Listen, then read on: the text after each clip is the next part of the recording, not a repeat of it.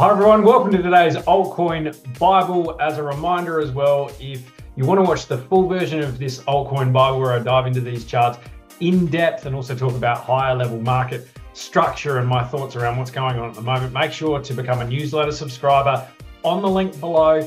And you'll also get our new release tomorrow, which is our new top 10 portfolio, our signals, Joe's insights, and also portfolio weightings for a low, medium, and high risk investor. It's well worth, I think it's 5 to 10 cups of coffee every single month if you're looking to get that kind of insight. And every single week we have a release of the biggest news items of the month and actionable insights. So let's crack in today. Memes just constantly pop their heads up while the rest of the market does its thing and moves in different dynamics. But memes tend to have really big upticks either when you least expect it or while Bitcoin and Ethereum are quiet, which is a really interesting aspect. And we have to pay attention to the meme charts and what is going on. Pepe just continues to fly. It may have topped out in a local sense. And Bonk as well has, I think, had a bit of a move. When Solana looks reasonably strong and it does its thing, Bonk tends to move. I'm thinking here that capital is recycling in the ecosystem. It's looking for the next big move, the next big chart. And the last time SHIB A had a big move, it was about 300% over here, this big peak. Now she's been consolidating sideways for about 80 days. So that's about 3 months.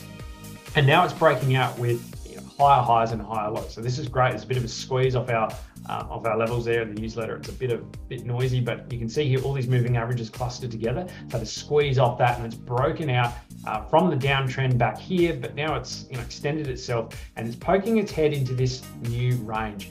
And if it can stay here and close above this level, then I think we do get a larger move to 15, 16, 17% to the top of this next range. That is the breakdown level of this choppiness up into this side here. So I want to see a few 4-hourly closes, but importantly, I want to see a daily close above that for that to move higher. RSI looks good. Stock RSI is a little bit mature, but I'm looking at it here. It's just moving at the power zone there. Link, a little bit similar here. I love Link if it can close above this resistance level, now flip support. This is where Link had a 30% move back at the start of the year, broke back down. So reclaiming this level is huge. And you can see I've just circled where it broke down just there. It has just blitzed through on a daily candle. So any pullback into this region here, I'm a buyer. And then she's off again. Link has this tendency to consolidate for extraordinarily long and frustrating periods of time, which can bore the hell out of people. So it's not something maybe you want to move in and out of, but more as a longer term investor, this is a bit of a signpost that Link wants to go into the high 20s relatively soon. Would love to see the RSI find a bit of support here and then move into the power zone for a larger move here. So a pullback is warranted. You got the 10 EMA coming up really, really fast. So that would be great. If it can sort of pull back into this region here and you can grab some value before it moves higher. So Link is my one to watch. Optimism. Now with everything Ethereum going gangbusters, well, a few things going gangbusters with Ethereum moving higher, you want to watch for the things that aren't showing relative strength when Ethereum's moving higher. And that is something like Optimism, which had a great run before Ethereum launched or announced that it was going to have the Ethereum ETF. So you want to watch the ones that did move. It's Arbitrum, that's something like Matisse and a few others in that basket. But Optimism really didn't have too much volatility. And if anything, it's just shown weakness since. It's dropped below the 200 moving average over here. Didn't break down in line with, I think, the previous Alt Bible I had here with its rising wedge, rising channel rather. It broke down to about this region here. But what I don't like here is it went back above the 200, fell below again. Now it's using it as pretty fierce resistance here. That's sort of the double bottom there. I think this wants to fall beneath. It's got beneath the 20 and the 21, the 21 EMA and the 20 simple moving average. I think she wants to come down to liquidity here.